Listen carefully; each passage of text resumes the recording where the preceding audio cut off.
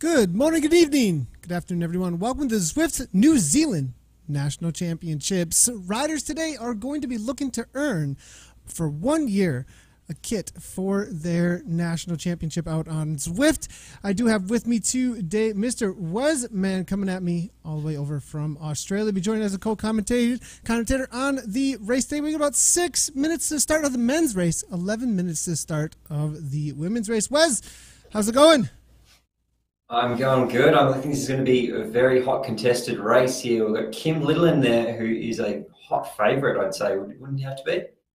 Yeah, I think Kim, which is surprising to me because he also represented over with the UK, but we'll have to see if he's going to be able to grab that kit. What's new today on the races actually is you must be registered with your national governing body, which is a new thing out on Zwift, which is really cool to see that we're starting to get some integrations with real life cycling coming into the verification systems for the racing out on Zwift. But let's take a quick look at the course for today as we are getting into the Watopia Volcano Climb is what riders climb course is what riders are going to be doing. It's going to be 3 laps for the men and 2 laps for the women. Of course, we are going to be starting out on the piers as usual, the Watopia piers, and we're going to have the crazy fast starts as usual. The riders are going to have to ramp up right from the get-go into high wattage to hang on to the group. On their way down into the underground, though, things are probably going to calm down at this point, and people are just going to be looking for what pack that they're going to be ending up in. As they head past the Jarvis Tree here, as a lot of people call it, they will be heading on over toward the marina. There is a little bit of a climb out of the marina. We might see a couple of attacks, or toward the marina there's a little climb. We might see a couple attacks over there, and then there are the S-turns. This is a little bit of an uphill gradient at that point.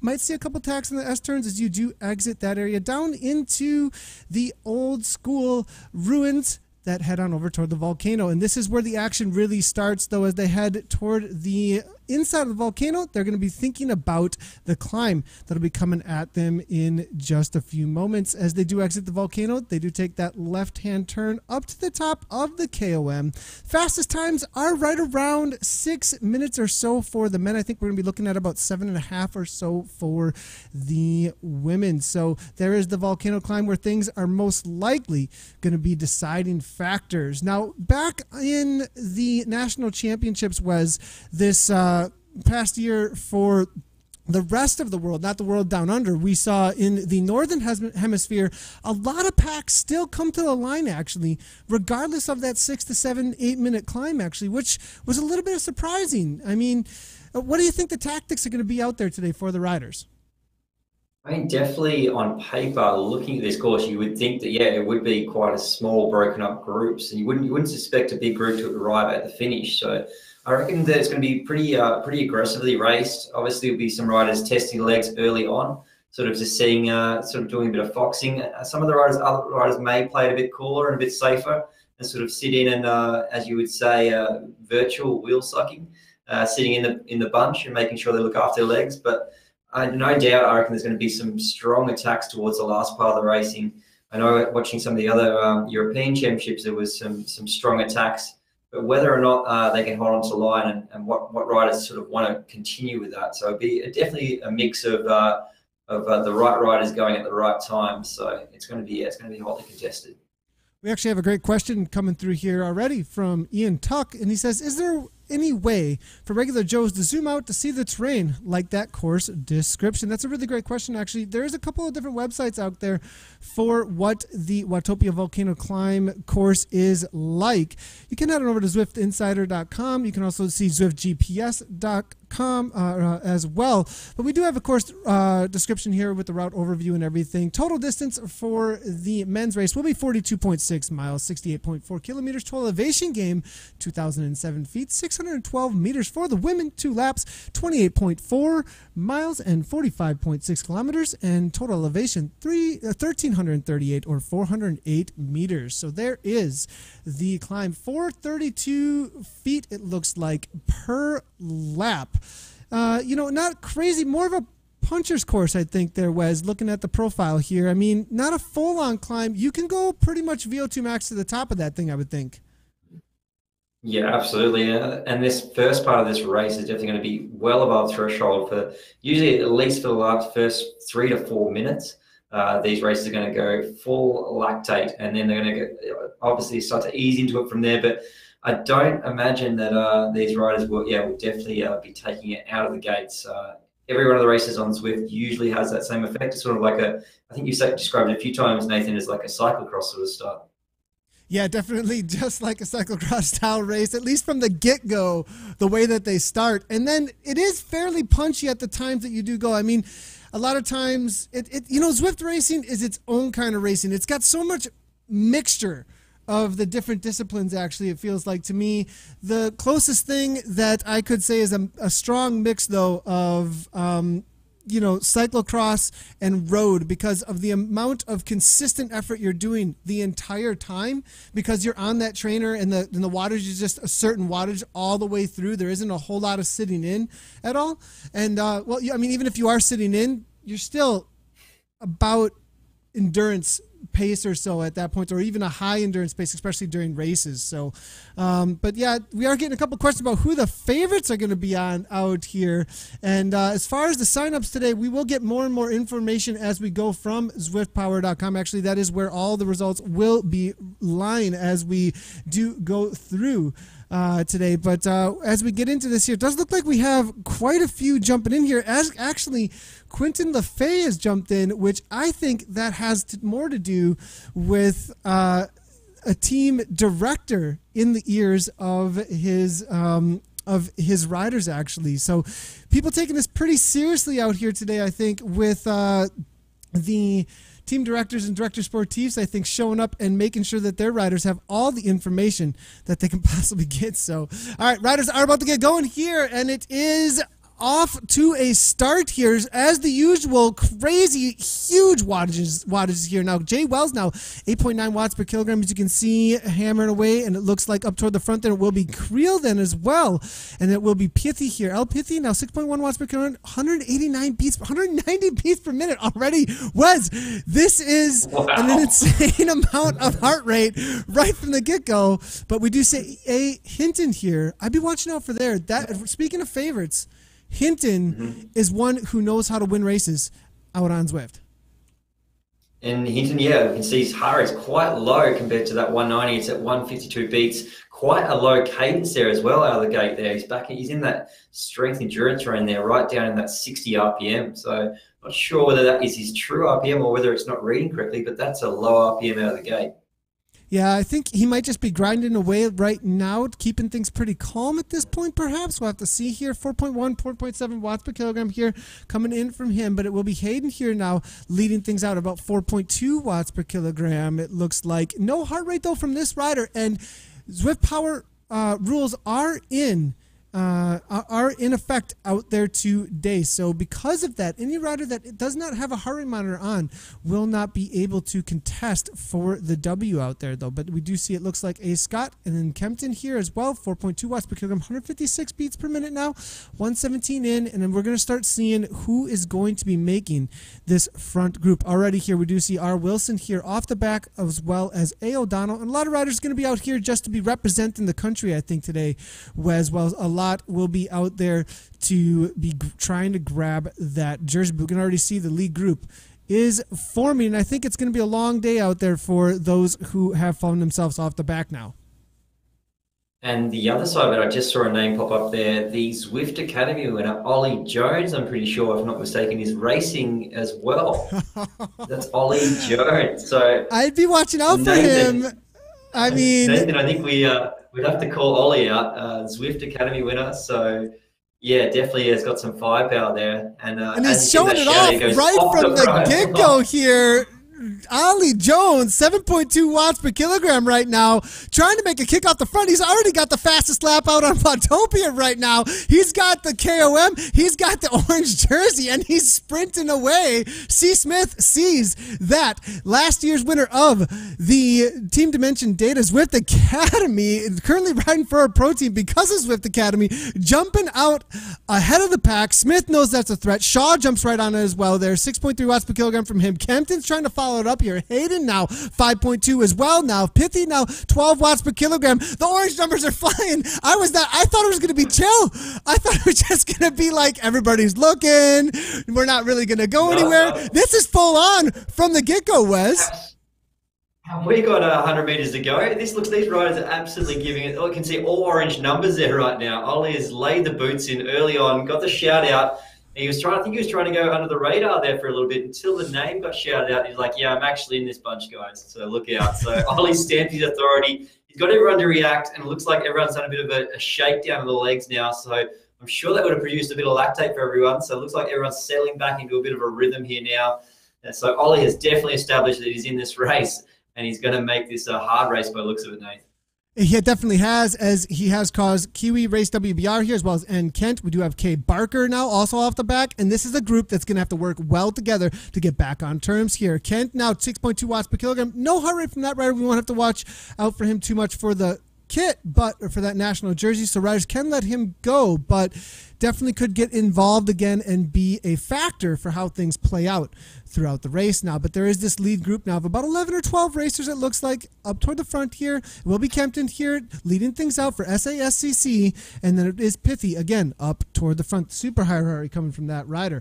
It looks like we do have a little bit of rider analysis here coming in, I believe, from Mr. Jonathan Namit for Ali Jones and Jeff Rooney on some rider stats. Let's get on over toward our race analytics coming from Johnny. Hey Johnny, everyone, yeah, so we've just seen Ollie Jones there. Good, I'm doing great, Nathan. Yeah, great to be here. So yeah, we've just seen Ollie Jones there. We're watching him just on the screen pushing up some big watts right at the start of the race on that Cervelo S5, a bike he would actually race for the real team in real life as well. But we look at some stats of Ollie Jones. We see that 22 years old, not the lightest of riders, so not like a pure climber, but he's definitely got some great power. We see that so far his average race power, that quick 5-minute start of the race is 371 watts. But some of the key stats we want to look at is his performance going to be on the climb, because of course the rider's going to be tackling this volcano KOM climb. So looking at Ollie's times, the fastest time he's actually got is 7 minutes, just over 7 minutes, going to climb with an average power of 387 watts. Now that's actually like, it's not the fastest time. The fastest time is actually 5 minutes 45. That's been recorded on Strava.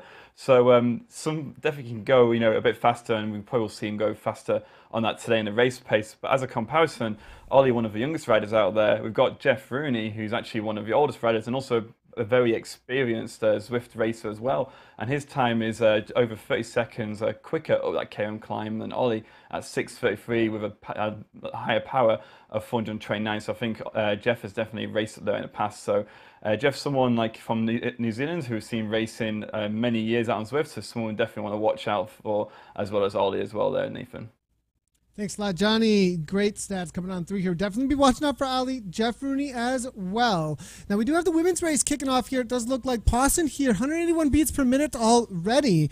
Another BRT rider. The Bolt Racing team has showed up as well, racing for the Hellcats here, and it will be Jay Hamilton as well. Smallman is here now, trying to hang on to that wheel, and El Daly, but it looks like Daly here is going to be on the solo ride for the duration of the race, perhaps. But it is 3 out the front for the women's race right now. 4.8 watts per kilogram. And Pawson might find herself in a solo TT for the duration of this race. She's only going to have 2 or 3 riders actually to contend with. So it's a little bit smaller field out there for the Women's New Zealand National Championship, but that's still, I think, going to be an exciting race between these two. And no matter what, showing up and grabbing that championship jersey is going to be super important. So Pawson here, though, is going to have her work cut out for her if she thinks she's going to be getting off the front here and breaking the rest of the riders early on for that TT. You think that's probably going to be the tactic here, it looks like, from Pawson? Having a smaller field, Wes,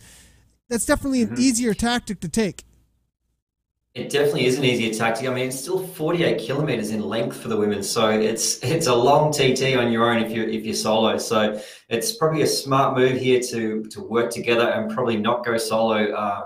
This far out. With 48 kilometers, what would be 1.6 in now. So still a fair distance to cover there, Nate. So yeah, wise move to stick together there. And then if you are in any doubt of yourself, that you aren't a better sprinter or you aren't as punchy as the other rider, that's when you'd be starting to think about that towards the tail end of the race to distance yourself. Yeah, for sure. So there is a lot of riding to go here, that's for sure. It looks like it's going to be a battle between these two women. It is Pawson still throwing down 4.8, 5.0 watts per kilogram on the front, trying to break Hamilton. But as you can see, just like in real life, Hamilton here sitting on and having a BRT name in her name, in her name there, it tells me she's an experienced rider. I think this rider is sitting in 2.2 watts per kilogram, as you can see. She knows what she's doing. She's going to let Pawson do all the work here. And look at how much less she's working, Wes. It is 3 watts per kilogram, 2.5 watts per kilogram, sitting in same speed. I mean, fairly similar here, it looks like, to what it's like in real life. Absolutely, yeah, you get that full-on effect, and that virtual draft does make a lot of difference. And if you're an experienced rider, then you certainly know that and make use of that. Going to the front and taking turns. Usually, sometimes the other riders will actually slow down a little bit, even, Nathan, to make the other person come through for a turn, like you would in real life. You'd start to pull over off, and even you can flick the elbow as well, Nathan. I don't know if you've ever had to pull that maneuver out on course. All the time. I think flicking the elbow is probably one of the most used maneuvers by Nathan out on course. I definitely have a lot of, why aren't you pulling? Why aren't you doing and it's all my own little ego getting in the way in the middle of racing. But I mean, it just is a testament to how much how real the racing is, because the same frustrations, the same passions, the same, what are you doing? The throwing the arm in the air, the elbows, the elbow, come on, pull on through. It comes out while you're sitting on your trainer at home racing these people virtually. It's absolutely amazing how much you can get into it out on Zwift. Wes, what about you? I mean, you throwing some elbows out there as well? You know what? I've been a little bit cocky in that I've done the old wave and then took off and attacked. I was away with Nadzie and a few other guys, so I was confident. I had some Wolfpack teammates, and I put up the hand, give him a wave, and then I sort of decided to launch. I'm sure we'll probably see Ollie Jones do the same sort of thing towards the end of this race. I'm sure he wants to go solo. Yeah, speaking of Ollie here, we do have a little bit of interaction coming from Facebook. If you do want to interact with the broadcast, go ahead and chat with us, ask some questions with us over on the Facebook post, Zwift's Facebook post, or you can tweet at us as well on Twitter, and we will be able to bring that in. So go ahead and tweet at ZCommunityLive, at ZCommunityLive as well, and you will be able to bring that into the broadcast. But Quentin Lefay, he is the director sportif from Vision, who I believe Ali and a few others are riding for in game at least. And he says, whoop, whoop, Nathan and Wes are back, not giving anything away, but the Vision cycling team car is full gas as well. So pretty cool to see that Quentin is definitely out there giving some tips and hints and watching the race from the camera view to tell riders when to go and how to interact. I wonder how many out there, if you are out there as a director sportif right now, you are in the ears of your teammates during the race here. Let us know. We'd love to know if there's others out there that are also, giving some tactics and strategy throughout the race. Wes, I know that you're a part of a couple teams, at least the Wolf Pack is one of your main teams out there. Do you guys do any of that, like coaching or like messaging during races? Yeah, I'm pretty sure that for Aaron Dunn and the Wolfpack crew for the Australian Championships that are coming up at 10 o'clock Australian Standard Time, I'm pretty sure they've got a Discord channel set up now, so they're able to chat amongst themselves. So they're able to give instructions. They were using just a messenger service, but through Facebook. But with that, obviously, you get quite sweaty during the racing and that as well. So it's easy to be able to yell at each other through Discord and sort of pant and puff and see if they can make out each other in amongst the whining noises of their smart trainers.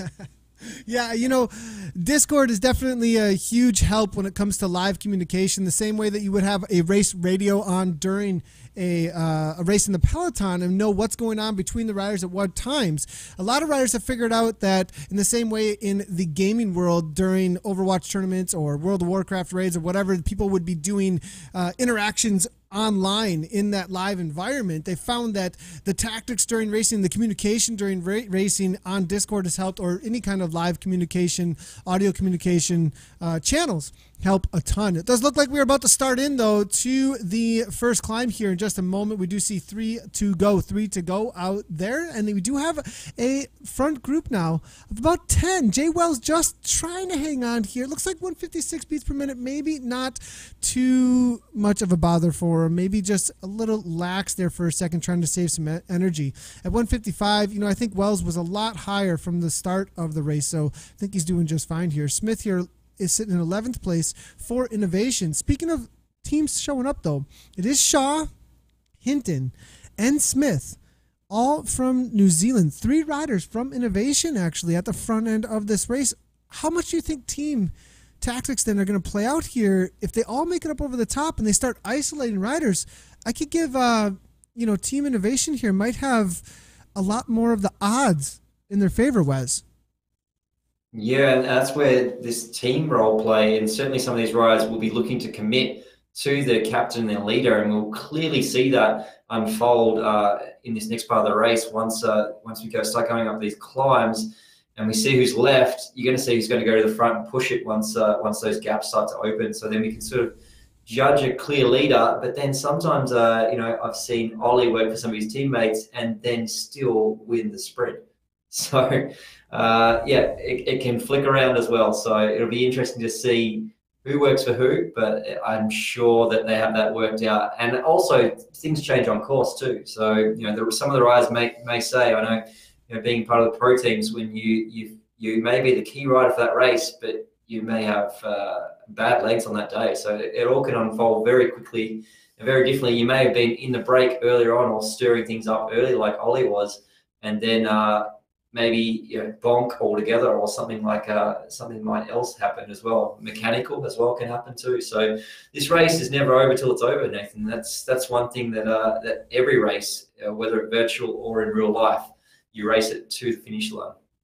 That's for sure. I do think it is Innovation, though, with the advantage here. We'll have to see how it ends up playing out here. There's lots that can still happen. Lots of racing, though, to come here. So now it does look like Pawson was able to get that break that we were speaking about earlier. She's been hammering away. It was 5.0 for a while now, 4.4 watts per minute. But look at that heart rate, 186 beats per minute. Absolutely killing herself, it looks like, here out on course to try and hold on to this gap now. So Pawson now 4.0 watts per kilogram off the front, and it looks like the BRT rider Hamilton had to just eventually let her go here. 3.0 watts per kilogram coming from Hamilton. It looks like this is going to be the 1-2 situation. Daly is here as well. 3.4 watts per kilogram. We're going to be hanging out for third.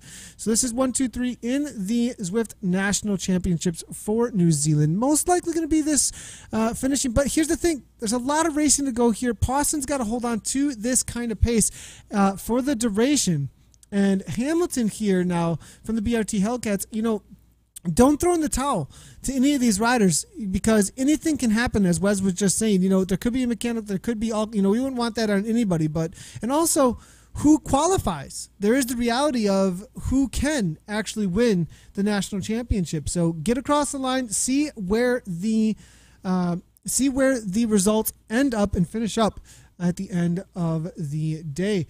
Looking here, a little bit of chatter here coming from the social media integration here. Matt Yankow coming through saying, haven't been beat by the Innovation boys out there all year. I have to go with them for the win.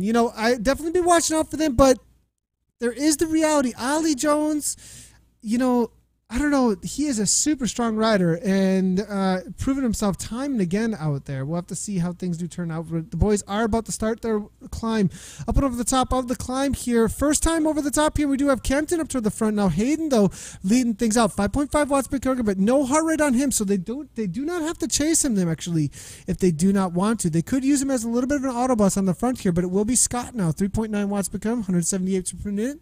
Sean, Innovation, just setting a steady tempo here, now backing off. And interesting to see, it's not full-on attacks here, just steady efforts here. And I think on the first time over the top, it's going to be a little testing of the legs, but not the full-on attacks. I feel it's definitely going to be set it at that higher threshold, see who can hang on, Wes. Absolutely. We're only 12 kilometers in as well, so I'm sure after that shake up now, we're going to establish sort of group here. I think we're at 11 or 12 riders. I think we have left in this front group now. So obviously these are the stronger riders that are going to stay here together. I can't see anyone doing any probably attacks this time up there. Like you said, Nathan, most likely I think they're going to be pushing to a little bit of threshold. And if they if there are any small attacks, it'll only be a little bit of a shake of the legs just to stir some fireworks up. And that will probably most likely come from someone like Ollie Jones. Yeah, I would think so. I think he's definitely chomping at the bit a little bit here, waiting for the moment to see what happens. But it is Zwift racing. We've seen time and again. Here's the thing, though, about Ollie. He knows how to Zwift race. He's been doing it for a long time. You know, pros come in, and sometimes it's like they don't know what was going on. They didn't know how the draft was working. They didn't know that it was so much like real life where you can't just take a flyer off the front and stick it. I mean, that group is going to catch you. Even if they're a full watt per kilogram lower in their ability than you, they can chase you down as a group, like any other in real life situation. So being an experienced rider, definitely a huge part of this. Now, we are seeing a couple of power-ups being popped here. This is going to be interesting part of the race as well. If it does come down to a sprint finish, it's almost always about that aero power-up, or I would think, Wes, I mean, aero power-up is the one to have unless you're full-on attacking on the climb. Mm-hmm. Yeah, unless you're wanting to launch on the climb. You know, someone like Ollie, who is that puncher sort of rider, it makes sense for him to use a featherweight power-up. So we probably should explain that a little bit, Nathan, as well, like for people that aren't quite familiar with the Zwift power-ups or new to Zwift racing. Explain a little bit to me how that works. Yeah, so power-ups, all about power-ups. The power-ups that you can get out on Zwift are found through the lap banners or start-finish banners, sprint banners, or KOM banners. Inner banner that you go underneath out on Zwift does award a power-up if you do not have one already. It goes ahead and cycles through all the different power-ups and lands on one as a random numbers game, like pulling the slots on a slot machine. See which one you're going to get. There's a small bonus power-up, which does give you 15 experience points. There's a large bonus power-up, which gives you 250 experience points. Definitely one that a lot of people wanted early on. I remember riding around Jarvis Island during the beta, wanting nothing but large bonus, actually 250s, because I wanted to open up as much kit as I possibly could. The more experience you gain in game, the more kit that you open up in the game as well. There's a couple other ways that you do get kit in game currently. To get the Tron bike, you have to climb like crazy, etc. But mainly, those bonuses are about opening up more stuff on Zwift in your bike, jersey, or different kinds of cosmetics. Some of that does help you go faster as well. There are faster bikes for different kinds of disciplines. You can go faster uphill, faster on flats, etc. So then there is the Aero Boost power-up. That is the most powerful power-up in racing for sure. It does increase aerodynamics for 30 seconds. There's the draft, which increases your draft on another rider for 30 seconds, which is kind of a counter at times. Not a super strong counter, but it can counter the aero power-up. If it is used in front of you, you can jump onto that wheel. If they use it too early, or you can come around them still, you could kind of counter an aero power-up with it, but it does increase that draft. Then there's the lightweight, which reduces your weight for 15 seconds. Obviously, the feather power-up is for going uphill. If you're looking for an attack at those points, definitely want to have that one. Now, if you can't get away from the pack, though, that aero power-up is where it's at. So the climbers, I think, are going to be definitely interested in the lightweight power-up, but, you know, that feather power-up, I'm not sure it's too many are envying anybody who has one, as that aero boost almost always can counter anything out there. Yeah, certainly. Exactly, Nathan. Even on the climb with that aero boost, it does have a really great effect. So those are the two that you'd be definitely looking for out on course. Obviously, if you don't get the aero power up, then it's bittersweet. With the featherweight one as well. Judging that you're a climber, that will suit you well. But if you're not, obviously, you can still be an advantage to try and stay with that pack, Nathan. So you can use power ups the other way as well to your strengths aren't maybe climbing. Then you could use that to maybe stay with the likes of Ollie. Looks like Ollie's stretching the legs out here as well. One of the other riders in front there too. So it looks like there's a little bit of a gap opening here, but I think it's just a bit of a shake of the legs. A little bit of shake of the legs up toward the top of the climb here. 6.2 watts per kilogram, 181 beats per minute, 5.8 watts per kilogram we can see here. They're about to hit that banner now. This is the hardest part of the climb for sure. It's 10% gradient, and it's all about that continuance. If they do get anybody to get up a little bit of a gap, they might be able to cause some distance between themselves and anybody who's suffering at this point, but it does look like it is most likely going to stick together as Pitty is able to kick 200 beats per minute, right? 201. I think he's definitely getting put on the back foot at this point and has to do a little bit of recovery on that downhill. They do have 2 seconds here. Shaw up toward the frontier. Looks like Jones, though, going to be backing off a little bit. Just took that KOM. 6:43, actually. It will actually be Rooney who grabs it from him right away. Nobody popping off the back just yet. And on the downhill, it is a lot easier to hang on to the riders, but it will be PJ, Race WBR, first rider to go off the back from this lead group. So we'll give him a ride for his efforts there, but it is going now to be a front-running group of about 11 riders, I think, as they are dropping one by one. First one to come off the back during the climb, though, it was PJ there from Race WBR. It does look like we got a little bit of information. We've been chatting about innovation and what a threat that they're going to be out on course today. After they have climbed up from the top, innovation is definitely still in the race here with Hinton and Shaw, as well as I think there is one other in there still from innovation. We'll have to take a look through here, but Hinton and Shaw definitely have made it through so far. So let's head on over to our analyst here with Jonathan Noblet to hear all about the riders from innovation. Hey Nathan, so yeah, in that front group there was actually Ari Scott, who we're looking at here on the screen, Andy Hinton, and as well as Mark Shaw as well. So those are 3 riders that are actually in from Innovation Cycling. 103 members registered on ZwiftPower.com for that team. They do some crazy workouts and group rides out on Zwift early in the mornings for Europe. So quite a lot of those riders in New Zealand, when they're in the evenings, they come and ride with some of the bunches of team members from Innovation in Europe as well. So you saw these riders here. We actually saw some interesting tactics there from Ari Scott going up the climb. He seems to be pushing harder for front, making Ollie chase him. And then Mark Shaw and Andrew Hinton would then chase off the back. But let's have a little look at some stats about Mark Shaw and Andrew Hinton. So Mark Shaw, 44 years of age, 72 kilos, 187 centimeters in height. Current average race power is 302 watts, so he's held that well for 25 minutes. That's pretty high wattage. Fastest time up the climb is 6:54. I'm not sure if we caught what the climb up the KOM was just then, but 6:43. He just beat his fastest time. So just be there. Wow. Okay, so this is a hard race for him then, because they're really pushing that. Andrew Hinton as well, 42 years age, so all this sort of like mid-40s age. So Ollie, definitely the younger one, getting pushed around by some of these more experienced riders out on Zwift and possibly in life as well. But Andrew Hinton as well, 7 minutes 23 of that climb with average 343 watts. So definitely like a good bunch of riders in innovation, and with Ari Scott, who seems to be keep pushing off the front and making them chase. We could see some interesting team tactics from innovation, so it'd be great to see how they get on so far. They've gone well so far, and the rest of the race, we'll see how they get on with now 3 riders in that front group, Nathan.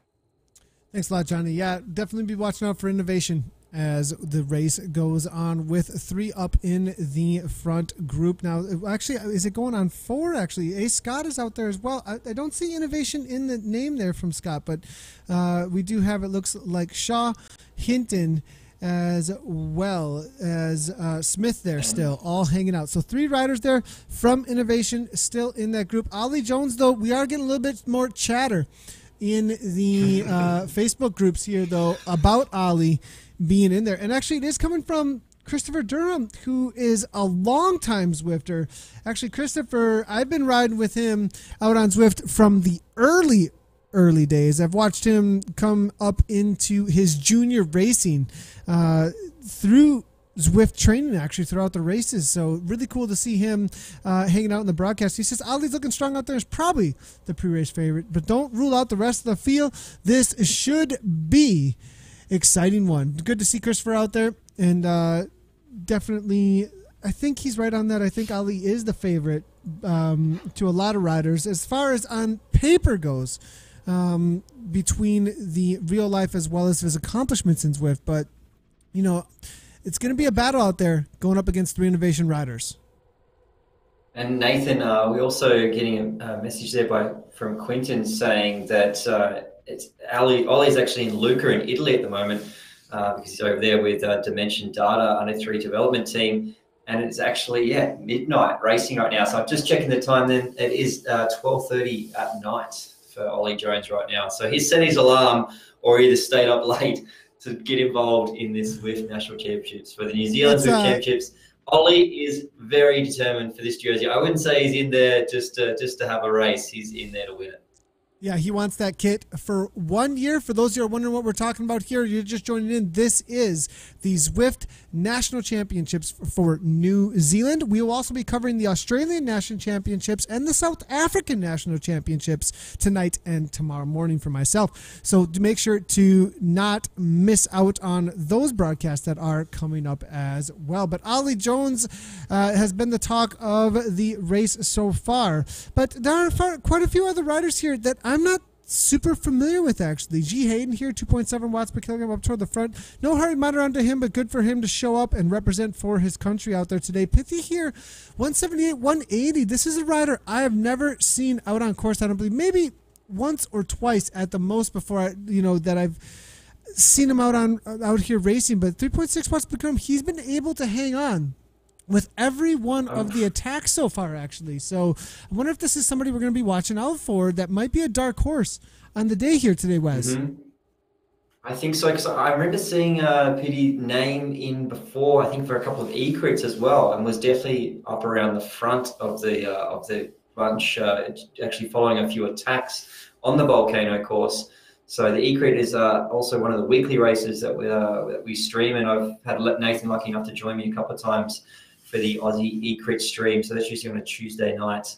So yeah, I'm pretty sure that name, if I'm not mistaken, has been up around the pointy end of the E-Crit racing as well, which is pretty hotly contested. As I think we had, what was it, about 4 or 5 pros or join us a couple of times when I had the stream with you, Nathan. Yeah, it's about some of the fastest racing out on Zwift for sure. The E-Crit racing is definitely. I think we were chatting about one of those nights when we were broadcasting that. It was like we had mentioned riding with Richie Port. We had mentioned like racing for national championships. We mentioned someone was a part of setting world championships. I mean, it was this crazy night of like everybody. Yeah. Exactly. I mean, it was just like thing after thing. Like all of these riders were showing up with huge palmares or connections to teams and rides and races that were just insane. So yeah, it's some of the fastest racing out on Zwift. And if you are at the front end of those races at all, you definitely have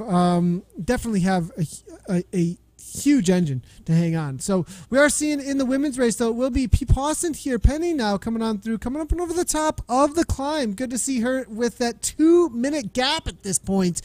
Wes, I think it's written almost in stone, barring anything that could be happen or a total bonk. Penny might already have this one in the books. Yeah, and Pawson has unleashed the paw. She's got the claws out here. She's going all on her own here, solo. Long way to go still, but she looks pretty confident there, and she's sort of still sitting at a pretty high heart rate, I'd say, there too for her. So she's definitely at that threshold at 184 beats right now. Really high cadence here as well, which will help her sort of sustain that, Nathan. Nice and efficient there around that 100 RPM mark there. And looks pretty confident in a night, rocking the Cervelo bike as well. I'm pretty sure with zip wheels. So she's got a nice combo going there. She's picked out her kit, her hairstyle. That's another thing we didn't mention, Nathan. I'm sure some of these riders have probably spent a little bit of time pimping their avatar, knowing that there's a live stream on today too. It's definitely been a focus as of recently. You know, there's been some new updates in the last months here with the ability to really do a lot with the riders here. Now the men are coming on through this is a cool banner actually in game. National Championships finish there. That is the finish line. That's where riders are going to be looking for here as they do come through with their customized avatars and the little bit of flair of personality on all of these riders. Some of the riders actually with their own kits in game, as you do see the innovation team with the, a lot of these teams have adopted up front, innovation and Team Experimental adopted the Alienware kit. And now, as you can see, they've adjusted a little bit we have these double alien teams actually out there. Jeff Rooney riding for Team Experimental, as you can see in that Team Experimental kit that does have the black alien head on it. And then we do have the Innovation rider there with the green cap actually that is just behind Pithy here. So cool little kits in game, a little bit of customization speaking of. But 2 laps to go, coming underneath that National Championships banner now, and still all calm. And this is what I was expecting at the start of the race, was this like just looking at each other, but it looks like they're happy with where things are at this point. But wait a second, I missed this. When did this happen? A. Scott off the front. When did he get away? We completely missed this. Johnny, maybe he can help us out with some analytics here, because I did not see this attack off the front. Did this happen on the downhill? It had to have happened somewhere through the somewhere through the leaving of the volcano, actually. We took a quick little look around course there for a moment, but missed completely this attack. Scott with 15 seconds. A lot of racing to go, but it looks like the riders are definitely responding. Jones now, 10 watts per kilogram. This is the way to get it done. This is the way to make a break happen out on Zwift. You get this kind of a gap between you and a rider who's strong enough up front, you kick into the orange numbers, and people cannot respond. They have to throw down that same kind of speed, and you keep doing it over and over again. You do not drag the pack up at a threshold effort. You go all in to get that distance. And we just getting some shout outs there as well from Wayne Smythe is saying Ollie, Lawrence and Carl are all from Christchurch as well in New Zealand. So obviously the race within the race of New Zealand having a little population of racers from each sort of town as well. So Ollie's got some other friends out there as well. So it looks like we're getting a few other shout outs there too, and to get the stats which we were talking about earlier with on Zwift Power too. So that was certainly a big shakedown there, and there's a lot of orange numbers flying around there, Nathan. So that's whittled this bunch down very quickly.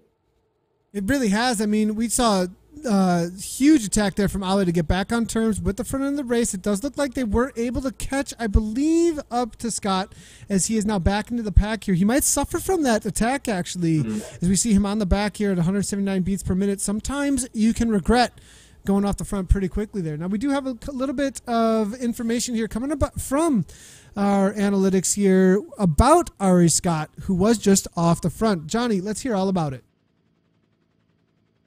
Yeah, so Ari Scott, Nathan, quite a young rider, 17 years of age, so about 5 years younger than Ollie Jones. So we thought Ollie might have been the youngest rider in the pack. It looks like Ari Scott is actually the youngest. So light rider, 63 kilos, pretty tall really, about 6'1", 183 centimeters. Done about 16 races on Zwift, mainly does the Innovation and WBR races, and I recently did the Elite Kiwi Tour as well out on Zwift, which was a stage race which Zwift put on as well. So riders we definitely want to kind of keep an eye on. Not got that full history of data about him as we do from some riders, but definitely someone who's been out there racing a lot on Zwift that we want to definitely see perform well in this race today. Yeah, definitely. Good to see another young rider out there getting things done in the world of the Zwift National Championships here. Ari Scott, I think we should be watching out for him. You know, the motivation, I think, from a lot of these young riders is something to talk about. Zwift is this whole new opportunity, I think, for a whole batch of young riders out there. They understand gaming, they understand racing, they understand online platforms, and they see this opportunity to show off what they got in the racing world, Wes. Yeah, and it looks like Scott has been showing off again. Looks like he's got is it a featherweight being popped up out of the tunnel? This is an uphill drag here, Nathan. It's pretty it's not too steep, but it definitely you feel that uphill drag there. So he's used that power up to get a little bit of an extra gap up there as well. Looks like the riders are responding behind. I'm pretty sure it's Ollie leading the chase behind as well. And then up is it Pithy? How do you say his name, Nathan? There, Pithy. I've been saying Pithy. Pithy will work until he corrects us. But 3.4 watts per kilogram for Pithy here, it looks like. Yeah. So Pithy also, I'm getting some information from Quinton saying that Pithy and Ollie are friends from New Zealand and good friends and train together, and he's quite a strong racer, and we've already seen that tonight too. Yeah, we are seeing Pithy 3.9 here, and if he has friends with Ollie here, I have a feeling that he perhaps has a really, at least is racing and riding amongst a pretty strong group out there over in New Zealand. So Hayden here now off the front. Looks like Pithy now 10 watts per kilogram. Here's his name maybe out in the broadcast. 194 beats per minute actually coming from Pithy. This is a full-on attack actually, as you can see. 6.3 on the front, 3 seconds. It's a counter too. Scott kicked it up over the top of that exiting of the underground. The heart rates were high, and Pithy knew this was a moment that he might be able to get away. And if he's friends with Ollie, look at Ollie. 1.50. Look, he even went to the front to shut the door. Full on shut the. Did you see that? He went to the front and slowed right on down. Went to the front, slowed right on down. This is definitely a tactical moment between friends. Ollie sitting on the back, not chasing down Pithy, and this is definitely turning out to be team versus team. Even if it isn't in the names at this point, it's definitely a situation where riders are playing some tactics here, Wes, between each other. Yeah, and I certainly know exactly what Ollie's doing there. I've had a couple other teammates in races in situations similar to this, and you do that little surge, get to the front, and then just slowly ease it off, and then bring the pace down. It looks like we've got a response there in the orange numbers again. There is that Scott going now. Yeah, it does look like Scott does want to close down that 10-second gap. And again, this is the way to get it done. Pithy here, 4.5 watts per kilogram with Hayden there on the front now. Orange numbers is the way you want to do it. If you want to get a break that does stick with a smaller group, give your chances a higher dice roll for that sprint at the end, or even to try and break any riders that you do get away with. Your chances are always higher with less riders amongst it. If you do a steady effort at the front and work together too much, you might bring too many with you. So that's a lot of times why you see these big kicks into the orange numbers from these experienced riders. When you see an inexperienced rider out on Zwift, a lot of times you will see somebody who just says, I'm just going to pull this back in solo by myself. Let's work together, and we're going to set this 6 watts per kilogram, 5 watts per kilogram, or whatever it might be, whatever they can hold for 30 minutes or so, or an hour or so. All those other riders, they just get to sit in at endurance and get a free ride right back up to the front of the race. If you kick like we're seeing here, it's a risk. You're using a lot of energy, but you're rolling that dice that you're going to get a lot less riders in a break. It does look like it all came back together, though. Pithy's been brought back in, but they've all had to burn some matches, and you know everybody else that came with had to at least burn some sort of match there to stay with it and didn't get a free ride. I mean, it's definitely a way to race out on Zwift. It is. If you're not hitting up in those high orange numbers, and you are just going to actually just drag the bunch up to the front end. So yeah, going into that orange zone of those high numbers, the high watts per kilo, doing that snap on the pedals, Nathan, it really is quite taxing on the legs. But if it is taxing for you, then it's got to be taxing for everyone else to catch up as well. So yeah, it's definitely, you don't want to do that that sort of low, slow sort of move to drag everyone else up. So that hit punch sort of attack is certainly something that will take a toll as well on some of the riders that are already on limit here, already on threshold with high heart rates. Exactly. And you know that if they're not in the draft, they're working that same amount. At least they have to get back into the draft. Now we do have a little bit more information here coming from the women's race here. Penny Pawson, who looks to be winning the race here on paper. Let's go ahead and hear from Johnny on who this rider is.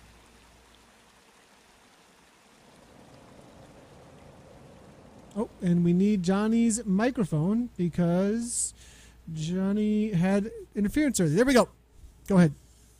Hey, okay, we're good. So, Penny Pawson, Nathan, coming out of New Zealand, a rider who's just done her first lap and heading on to a second lap because women are doing 2 laps out on the course today. So, a little bit about Penny. She's actually a full-time doctor and mother of two boys. She actually was quite an active rider back in the early 2002, 2003. She actually rode for an elite women's road team in New Zealand. Since then, she actually took some time off cycling to raise her family, and now she's actually trying to get back into it. And she actually got a gold medal at the 2017 Masters Games in Auckland in the individual time trial and road race. And she came 8th. She got 3rd. She got bronze medal in the individual time trial in the UCI Masters in 2017. 8th in the road race. and is currently training for the 2018 Masters Road Race and also for the Master Tractors World Championships in October in Los Angeles. So strong rider, definitely. I think if you agree, some great Palmares as well there. Yeah, definitely. It looks like Penny Pawson here jumping into the race, and assuming with all those Palmares there, all those accomplishments, she will have the national governing body license and also be ZADA approved and be able to jump on in and grab that national championships jersey. So barring any other circumstances, it looks like we have found our New Zealand national champion. She just needs to get across the line. Half a lap to go for Penny Pawson. It looks like one more time up over the top of the climb, maybe a little more than a half a lap, but still head on over toward the S turns and then up and over the top of the climb, and she will be crowned the national champion for this year. In the men's race, though, they are heading on over toward the volcano at this point, and it is all kinds of Grupo Compacto at this point. They are definitely just looking at each other as the riders are heading toward their next time up and over the top here. It's going to be a lap and a half to go. 2 more times up and over the top. Nobody really willing to take any risk. When do you think the risks are going to happen here? Hayden is off the front here. No heart rate. They do not have to chase him, and they do not look very motivated to do so. It's definitely Grupo Compacto. When do you think the next time? I think it's this climb coming up here pretty quick here, Wes.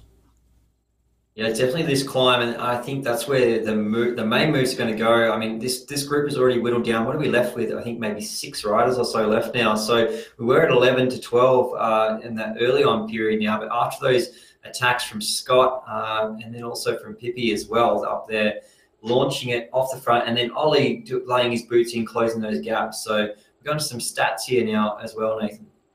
Yeah, it looks like you were asking how many riders we got left here, and it does look like it is about 9 riders total up toward the front, and 7-8 seconds back from Hayden, who is off the front, who will not be able to win the race, but cheers to him for being out there and killing it out there. But without a hurry monitor, it will have a disqualification. But Hinton here, 7 seconds back with Smith, and these are the average wattages, I believe, or no, the wattages currently being pushed out from the riders. So that is the current standings. It looks like Kay Barker here is currently in 10th. That's the next group, which is 5:24 back, actually. So that's the situation there. And then we do have, it looks like, for the women's situation, the first 3 will come through correctly. The rest of them are not actually racing in the race there, but it is Pawson on the front there, followed by Hamilton, and then Dolly. The rest not a part of the race, with not a huge group of women showing up for the women's race out there for New Zealand. But it does look like up toward the front now still. Smith, Innovation, all those riders from Innovation still in that group. Shaw, Hinton, and C. Smith. I'm going to be watching out for them for sure on the day here. So looking through the results then too for the past races for these riders specifically from Innovation, you know, I think we probably want to take a look at like what the kind of sprint powers that we've seen from them, what kind of climbing that we've seen from these riders, who is the favorite, depending on when things really start to go. Looking over at Mr.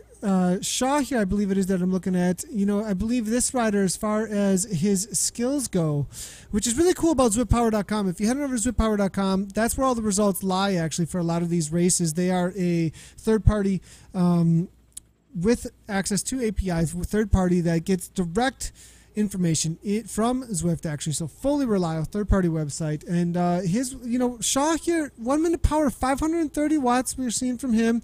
You know, as far as his sprinting effort, though, the highest 15-second that we've ever seen from Shaw is going to be, it looks like, about 12.3 watts per kilogram. I think we can see a little bit more than that.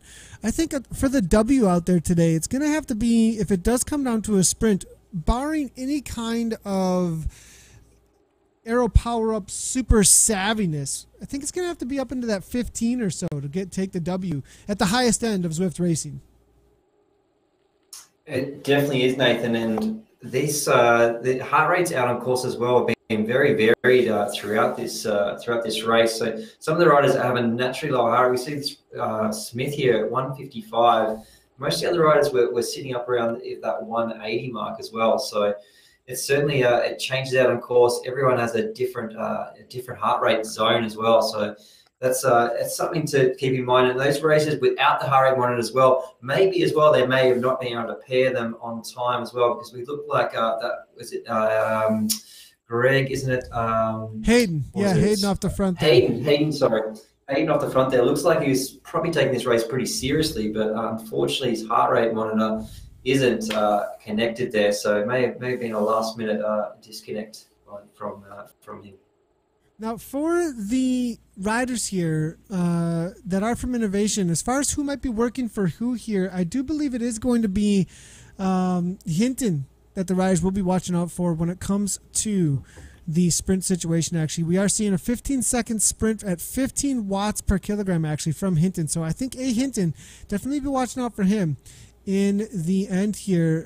Don't have any stats there on Pithy. Now I'm wondering, as far as Ollie Jones go, what kind of numbers do we see from Ollie in a sprint type situation? You know, being a rider who, as you were saying, maybe not quite the best climber. We are seeing 4.23 watts per kilogram actually for 15 seconds for him. And I think being a rider who might be a little heavier than the rest of these riders, that 14 watts per kilogram still in a sprint, raw power really matters. Mm-hmm. You know, I mean, the watts per kilogram, not quite, you know, is going to be important, but really that 14.3 that I'm seeing for him for 15 seconds is probably a few hundred watts more than some of these other riders. Yeah, definitely. Ollie's got that punch there, but he's certainly got that punch which transfers across to this short sort of style of climbing as well. You know, it's not super long, so it does sort of suit him both ways, really. Ollie could be one to attack and go away solo as well on the climb, or he could win from a sprint finish as well. So, and the other riders know that too, that Ollie has a strong kick, but he can also follow on these sorts of climbs like this. If it was a longer climb for going up to Zwift or something like that, then maybe that wouldn't be in Ollie's favour. But certainly a climb like this does suit Ollie. We are getting some questions coming on through here. Great to see all the questions coming through from Facebook, as well as the streaming platforms that we are live on. I am seeing the Mixer chat starting to blow up a little bit. Good to see you guys over at the Mixer chat. For those of you who are just tuning in and are wondering what is going on, this is Zwift National Championships for New Zealand. We will be broadcasting the Australian National Championships in about an hour and 10 minutes from now, and then as well as the South African National Championships at 5:30 a.m. Central Standard Time. The South African time on that, I'm not exactly sure, but that will be about 12 hours, a little under 12 hours from now will be the South African Championships. So if you have any questions or comments, let us know. The way that all these riders, I do see those questions coming on through over at Mixer. So for those of you who do not know what Zwift is, this is a massive multiplayer online game in which all the riders are set up on bikes at home, either with a smart trainer, a power meter, or a speed sensor, communicating power into the game that you are seeing in the upper left-hand corner. Jay Rooney that we're looking at right now, that I just gave a ride on to, is producing 421 watts on an actual bike, which is powering his avatar forward up this climb right now, racing against M. Shaw, L. Pithy, C. Smith, Jay Rooney, and G. Kempton, all in this lead group. Those heart rates are real heart rates that you are looking at on screen right now. These riders are giving everything they got up over the top. About halfway up this climb, this is that point where, did I go too hard? Can I handle this for the rest of this climb, right, Wes? I mean, 177, 180, absolutely. You start suffering at this point. You start feeling your heart come up through your throat a little bit. Yeah, I mean, and as you know, Nathan, being a racer, I'm watching these heart rates creep up, and I'm feeling that feeling of that what the riders will be going through right now, that lactate. Look, we're up at 180 beats now here for Smith. As we were talking earlier, he was around the 145 and it was sort of chilled 150 mark. So he's getting up towards that pointy threshold, and it just feels like, Nathan, especially on like this, when you're getting that build up of lactic, looks like his cadence has also slowed down a bit now too. So he's using a bit of muscle strength there. He's picked his cadence back up again now. Also, some of these riders may have the stream on too. So they may be picking up a little bit of hints and trips and ticks. I can't even speak right now. I'm getting that excited about this climb right now unfolding in front of us, Nathan. But these riders are going to be certainly feeling the pinch here as we see someone attack now. Is Ollie Jones off the front here, over 600 watts and laying it down with 170 heart rate, Nathan. He is not mucking around. He's really, this isn't just a little bit of a leg shake. This is a proper dig here. It definitely is. Look at the pack. It's starting to break up, and now the action is starting here. Here comes Smith, though, with the counter there. I think Innovation was sitting in and just waiting for it. Ollie kicked into 10 watts per kilogram, and now here comes Smith. They're trying to break things apart.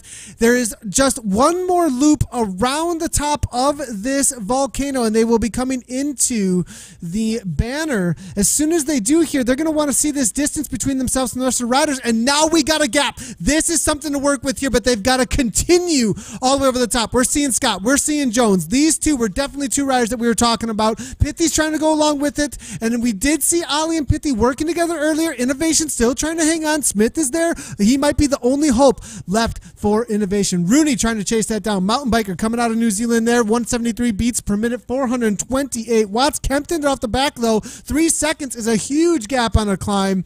At that 3%, 4%, to hit 10% in just a moment here. That is a lot of distance to cover. It is so difficult to cover that amount of time, actually, in a short amount of space over the top of a climb like this. Wes, I mean, this is like 30 seconds on a downhill or a flat. This is a gap, and they are going to want to work together to hold it. This is up in the odds of getting that W. It's certainly up in the odds. That was not a little bit of a leg shake, like we said, Nathan. That was a proper attack there. Watts were laid down. Reactions were fired there. It's certainly shaking them out down out here. Looking at these riders, heart rate is quite high as well, up in that 180 heart rate. So, and still the watts are being poured on here. And that 400 watts here, right to the top of this climb, it's not going to let up. And as they get down the other side, Nathan, it's going to sort of obviously probably start to take that little bit of a look at each other, see who's left, reassess. Looks like we've only got 5 riders left here at the front now. I'm not sure if the time gap's back to the other riders, but they'll certainly have to work very hard to bring this back, because I can't imagine these riders now will want to start to slow up. We're getting towards the sort of halfway through the race now, at least now, Nathan. Well, actually, what are we at? 38.5 kilometers into the race now. So well established in this race. As we'll come around, I think it'll be one more lap. Is that, Nathan? We're on that 1.5 laps to go at the moment. Yeah, but about 1.5 laps to go. Will be one more climb after this. Aiden Scott, one more kick here. It looks like trying to kind of put the nail in the coffin here for the riders off the back, or maybe try and cause a little bit more distance. Ollie, another kick from him here. 186 now. Scott there, 8.4 watts per kilogram. Pithy trying to break maybe one more off here. We do see Smith here using that feather power up here, and it is all isolation now. We were talking about innovation, but at this point, Innovation has one hope left for the New Zealand National Championships. Ollie Jones, Pithy, those two, I believe, working together today, friends there, and trying to make things happen right now, and it looks like they have done so. 33 seconds, that ain't coming back now. Kempton is with the others. It's going out like crazy at this point. These riders have a huge amount of work cut out for them to get back on terms, and even if they do so, a lot of times, Wes, once you go off the back, you probably aren't going to be able to hang on another time up and over the top unless these riders have wasted all of their power on those attacks. But I have a feeling it's definitely the cream of the crop has risen to the top here, and we are seeing 5 riders that have made it into this lead group, and we're going to choose amongst these our national champion. The other part of it now that really comes into play, Nathan, is power-ups. Power-up is going to come into a huge effect here. If you get the right power-up, you definitely want to be hanging on to it unless you need it for whatever reason. I guess this comes down to 2 ways to look at it, Nathan. If you're struggling to stay with this bunch, then you're probably going to have to use your power up on that uphill, that last time up that uphill, that kick over the top. You're probably going to have to lay down your power up to stay with these front races. But the likes of Ollie Jones, of grabbing the right power up, he's probably going to not have to utilize that right to the end. So if you've got an aero power up, he'd be holding that to the finish line, wouldn't he, Nathan? Yeah, I think so. You know, here's the thing. We are getting some questions come through, and the question here coming from a couple of these riders, actually, or a couple of the people watching over on Facebook are really good, actually, specifically about that. Can somebody break away, or is it too far?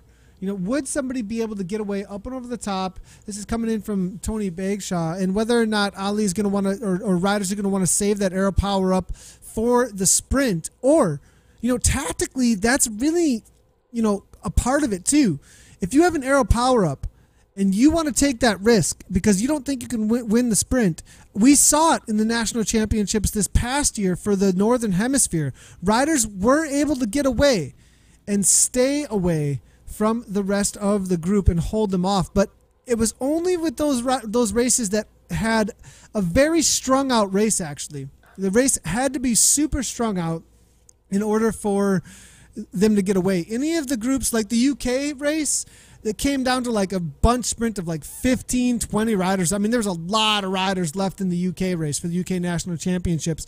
And because of that, nobody was able to get away because the group was able to chase it down. I think in this group with only 5 riders, it might actually be to the advantage of a rider to not roll the dice on that downhill into the sprint, mess it up with a split-second decision, and not get the W when you've got the power to get away. Personally, I like winning that way better. For me, the statistics are higher if you can just make it happen. If you can make it happen, that's what everyone sort of wants to think. Can you have a little conversation with your legs and have a little chat with them? Go, yep. Are you ready for this? Because I'm going to unleash this on you. Exactly. Have you had that conversation before, Nathan? I'm sure you've had that conversation with your legs before, and you kneecaps are screaming, and you're like, oh yeah, come on, you can do it. Yeah, I've had that conversation a few times. I think it's a good day when it works out. It doesn't happen often, but it is a really good day when it works out that way. So we'll have to see how it does work out here. Now we are seeing it looks like this 4 off the front. Kempton and the rest, I think they've maybe thrown in the towel a little bit here. I mean, Kempton looks a little bit motivated. It's SASCC here, 4.3 watts per kilogram. They can see the watts per kilogram that the riders are pushing up ahead. That's something to chat a little bit about as well. On Zwift, it's a little bit different here. You don't know the speeds. In real life, you don't know the speeds or the powers that other riders are doing in the groups up ahead. Out of sight, out of mind. One thing about Zwift, there's not a whole lot of out of sight. You can always click forward and go, hey, they're letting up. Hey, they're doing this. And so there's all these motivations that go on in the virtual world to keep you honest. You know what I mean? To keep you pushing the whole way through. I guess the other side of it too, Nathan, I don't know if you've actually used that tactic in race 2 to, if someone is up the road, have a look at their heart rate and have a look at their power as well, like to do that click up and have a little sneaky cheek. If the race isn't live streamed, then you obviously get the live feedback from us commentating. But if it's an in-house race and not live streamed, have you done that click through the riders to see someone off in front of you and whether you think they can sustain that power and heart rate? I think I look at other riders more than I look at myself, actually. I'm actually like clicking through and I'll like lose my avatar because it's all about the race tactic. It's all about what everybody else is doing. It's all, there's the reality in racing of the rider who does the least work is usually the one who wins, right? The rider who ends up, usually at the end of any stage or big race, you see that the rider who won, if you watched their power data, they were the one who conserved the most and then had the biggest amount of power at the end or at the most critical moments. And so, yeah, I spend a lot of time seeing what other riders are doing, responding to the power numbers that you're seeing out there from them, actually. So definitely do have a little bit of peek around. That was actually a comment here from Matt too over on Facebook. Was saying, looks like Smith is riding smart out there, the lowest average power and watts per kilo. Oh, interesting to see, actually. So C. Smith here from Innovation. Maybe the hope for innovation out there still. Definitely sitting in here. It looks like Ali as well, though, sitting in. Now, we did lose Pithy, actually, because he was with them, and now he's gone. Yep, we just got that. Also, Tom Hargraves from the UK offices is chatting on the stream too, just saying, that rider's just become 4 riders out front. Not sure what happened there, and neither are we, Nathan, with that one. Yeah, it's interesting. Maybe a dropout, perhaps a disconnection, or perhaps just nothing left in the legs. And 192 beats per minute here still from Pithy. So perhaps the work was out there just for Ali. We did see him go up over the top there, and it did seem like they're working together. We do know they are friends in real life, and Ali is up front here, but it does look like still 4 riders. The gap is being closed by Hinton and Kempton. They're letting them come back. Shaw's there as well. This was completely unexpected. What is going on with this group? Are they going to put some work in? But I think the reality of a few riders sitting in that aren't maybe doing some work are causing this situation here. You know, how many times do you see that in real life racing, Wes, where a couple of riders start not pulling through, and next thing you know, the whole group slows way down because it's like, if you're not doing it, I'm not doing it. Exactly that. Yeah, like that negativity starts to kick in. You know, if you're not going to pull as hard as me, then I'm not going to pull either. So, and that certainly comes into effect in the real world and also out on Zwift with those virtual sits. You know, people start to get a little bit ticked off and flick the elbow, and no one's coming through. Actually, just saw through the Zwift HQ in Melbourne, just saw GP Lama and Pat Shaw walk through. So they'll be having a little bit of a chat with us, hopefully, before we go to the Australian stream as well, Nathan. It'd be great to have them in, so make sure to tune in to that in just about, I believe we'll be live in about 50 minutes or so with that interview with those Zwifters and commentators that they come on, and it'd be great to have them in the broadcast for the Australian National Champions. But we got one lap to go here in the New Zealand National Championship still. Let's go ahead and see how things are going over on the women's side of things, though, as they are definitely hammering away here, but it is Pawson making her way to the top of the climb here. 6 minutes up, lots of Palmares under Penny Pawson's belt here, and she definitely is going to be taking this down. 2 laps for the women, so she's only got about a half a lap just up to the top of this climb now, and she will be strolling in to the finish line to claim her 1-year kit. It's 48 kilometers, I think, in length. So it just coming on 10 kilometers now, coming up to 38. Is that correct, Nathan? Yeah, that is correct. And she is, looking at the course profile here, it is 45.6 kilometers, so a little bit less than that. So about 8 kilometers to go. But with the downhill in there, she's going to be covering distance very quickly. And not 90 heart rate too there, Nathan. She's just flying. And we saw earlier. Yeah. No, she's not letting up at all. She's earning this one. And we saw earlier that she actually has, I believe, some TT background and stuff. Johnny was coming in with a few of that analytics there, so I think she likes this kind of racing actually out on Zwift. Yeah, so, I guess you can sort of sympathise with that, being uncomfortable but comfortable. You find that comfortable being uncomfortable as a racer. Yeah, I'd have to agree with that actually. If you're winning, you're comfortable. If you're winning. If you're chasing or chasing off the back or trying to chase to gruppetto, it's a different feeling. But when you're out in front and you're going solo, like you said, Nathan, if you had the legs to do a solo effort and win solo, it's always a nice victory. That's the truth. That's the truth. It's one of the dreams that you usually have, actually. We are getting some comments coming through from Facebook here. A national champion out of the US of A, Adam Zimmerman, he's the current reigning national champion for the U.S., says 4-rider bunch sprint is more scary than the big bunch. They need to chase down every attack.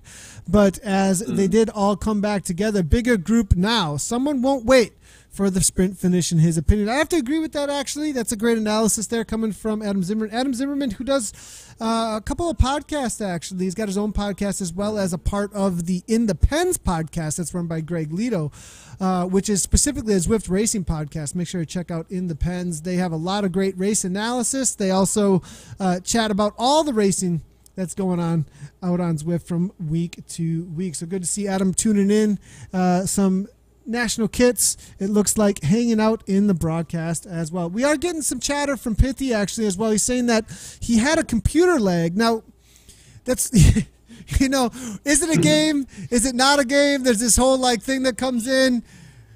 Lag. It's called a virtual puncture. Yeah, exactly. It's a virtual puncture.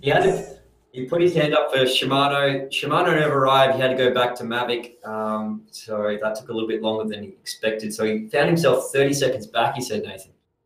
Yeah, that's too bad. You know, it's interesting, like whether or not, you know, when I upgrade my computers, I'm always thinking about the latest games that are out there and whether or not they can be played on that computer. So it looks like, you know, but Zwift doesn't need a super high-end computer to get going. But sometimes if you do get a little bit of lag there, as we see from Pithy there, might have caused a couple of virtual punctures there. So it's too bad to hear about that with Pithy. He looked to be a strong rider. Yeah, so that's obviously frustrating for him, and it might have also been the internet connection as well, Nathan. So not necessarily the computer itself, but yeah, if you get dropout of an internet connection, or someone, maybe he's probably not in the house alone. He's probably maybe his younger sister is downloading a movie or watching Netflix, or one of those things that gobbles up your internet bandwidth. So yeah, unfortunate, but that is with racing. Things can unfold just like in the real world. You have a puncher, you can have a virtual one as well. This is true. This is true. You know, there is preparation if it is on the line, as far as, you know, just like in real life, there's a certain amount of preparation when it comes to that, making sure that your internet is not going to get messed with. You have a solid connection at all times. You know, it's kind of like having... Go ahead. I feel that you sort of, to put it in an analogy, I guess it would be like you either have your toolkit and puncher kit with you, or you have a spare wheel ready to go. Exactly. That you have prepared correctly. All your equipment is ready to go. You're out there racing, and if being in the race is dependent on your internet connection, you better have an internet connection. Like, if being in the race is dependent on some things on your side of the equipment that you're coming to the game with, there's just a reality of that part of virtual racing. That's what I was getting at there, was that in the same way that if I'm going to be competitive in any online game, I'm making sure that my equipment's ready to go for it. Yeah, certainly. We're seeing that Scott's sort of done a little bit of a leg shake here off the front. Lots of the riders here getting plenty of ride-ons by the look of it, Nathan. You can see Scott's pockets are full up there of little thumbs, so there are plenty of ride-ons being given out in this race too. He's actually off the front a little bit here. 3-second gain, actually. Now, look at this. Speaking of Pithy, this is absolutely awesome. Back in the group, 30-second dropout. I wonder if they were kind of a little bit of a gentleman's agreement, or they know maybe Ollie wasn't pushing the pace, but Pithy is back in there. That's a huge effort. Regardless if they waited on it, it was still a fair gap. So it looks like Ollie Jones tried to go across there. Also, the way that Scott attacked there was sort of that slow attack. He didn't go into the orange numbers to alert anyone, but we can see Ollie definitely going into the orange numbers to bridge this gap. And now that's fired up the rest of the pack here, Nathan. Yep, and now Smith here, about 10 watts per kilogram as well, comes flying right on by, calms it right on down. Hinton's in there as well. Watch out for him in the sprint. I think Hinton wants a sprint finish for sure, is fairly confident. I've seen him win sprint after sprint out on Zwift here. But now as the rain's kicking off, as they make their way into the final lap here, Hinton now on the front, and the storms are starting, not just in the legs, but also out on the world of Zwift. We are seeing Scott now 3.7 watts per kilogram on the front now, chilling it out. Nobody able to get dropped off just yet, and I think it's going to be all about that final climb. I have a feeling we're going to see some full-on attacks. This is a small enough group. Nobody's going to wait. I think those who are climbers are going to try and kick. Yeah, definitely. And anyone out there who's using the Zwift Companion app, definitely give Pithy a ride on for that effort. So go across the Zwift Companion app and pull out the thumb against Pithy's name and give him a good ride on, because that was a solid effort. But it looks like it's all back in here again together, Nathan. It's a nice solid bunch here. I didn't think this bunch would be this big coming into the final, that's for sure. Coming that last lap, it's definitely going to unfold up that climb, Nathan. That's where it's going to be. The power-ups as well will come into play. Who's going to go for that attack? Are they going to use the featherweight power-up or the aero power-up to try and get a gap, or are they going to try and guard that to the end? Yeah, we're looking here, and this is a little bit surprising that it's all back together like this. I thought it was going to be the 4 or 5 off the front after they got that gap up on the top of the volcano climb. Obviously, some motivation from the riders to get back, as well as a little bit of calm from the riders that did get away. But I have a feeling there's some confidence now in those 4 or 5 that got away. To drop the rest of the riders and see that they were unable to respond, I think we're going to see a very similar types of attack from these riders up and over the top. My predictions here, let's start talking with those predictions. Let's hear it from chat if you have predictions on what's going to happen here for this New Zealand National Championships. Who's going to be the New Zealand National Champion for this year out on Zwift? We know that Penny Pawson predictions across the board should be 100%. We are watching her about to make her way across the finish line in probably just the next 5 minutes or so. So we'll head on over there in just a moment to cross the finish line. But for the men's race, let's hear those predictions. We've got, it looks like 9 riders or so up toward the front end of this race. Let's go ahead and take a look at our current live positions. Hinton, Jones, Kempton, Shaw, Pithy, Scott, Rooney, C. Smith, all in that lead group. 8 riders up front now. Who's it going to be? Is it going to be Innovation able to pull this off with 3 riders up toward the front here? Try and pull off some team tactics to get that W for Innovation. Hold on to that jersey for a year. Ollie, Jones, Pithy, we've seen them working together a little bit. You know, will Kempton be a dark horse that's actually been sitting in? We've heard C. Smith might be sitting in a whole lot. Who is it going to be? Let's hear it and see if we can get some predictions there coming on through over at chat. And we do see Kyle Augustine jumping in here. This is interesting. Both of the main director sportifs from the 2 main teams that are out there. Vision Cycling is in there a little bit with Ali was riding for them in game prior to the Team Dimension data. You know, I think Pithy's riding alongside with him a little bit today. And then we've got Innovation with Kyle Augustine. So 2 of them in there definitely chatting with their riders out on course. So Quentin's saying prediction Vision Cycling all day. Got to go with Ali. And Wesman, are you giving us a prediction in there? Oh, no, you're saying good morning to Pete. But Wes, you got a prediction out there today? What do we got here, Wes? Oh, yeah, it's definitely hard to go past Oli. I mean, he's up at, what is it, 1:15 a.m. 1:15 in Italy right now. 1:15 in the morning. So I can't imagine him staying up that late and going to bed without the W. I think super motivated. But I must say, Scott has been impressive as well with these attacks. But then we have Smith, who's been sort of a little bit, like I said, was one of the riders that didn't average too high on the watts, so he may be foxing a little, but it's certainly going to be very hard to go past Ollie Jones. Yeah, I'd have to agree with that. Scott, I think, watch out for him. I have a feeling, though, if Scott wants to make this happen, he's going to have to do it on the climb. I have a feeling that there might be a stronger sprint coming from Ollie or Hinton when it comes to the line there. But we are seeing Scott again trying to just stretch the legs a little bit, get away, but it doesn't look like anything much is going to be happening there. Rooney sitting on the back there from Team Experimental here. Now looking through, it looks like we do have a couple more predictions. Debbie Stahl coming through saying, Ollie, Ollie, Ollie. And then we've got Taryn here as well saying she can't go to sleep. This is great viewing. Thanks a lot, Taryn. Good to see you there. Wayne Smith, Lawrence is fast, very fast sprint from Lawrence or Wayne Smith. Quentin Mueller saying, holy smokes, only 230 watt average by Smith. That's some quality drafting. So Smith, perhaps the one, you know, we've talked a lot about who's got the best sprint, who's got the best, what we've seen in just numbers on paper. But we, you know, Quentin's bringing something really important in there, that there might be riders who just haven't used a lot of energy and have a lot left and played this race correctly to outfox those other riders. Mm-hmm.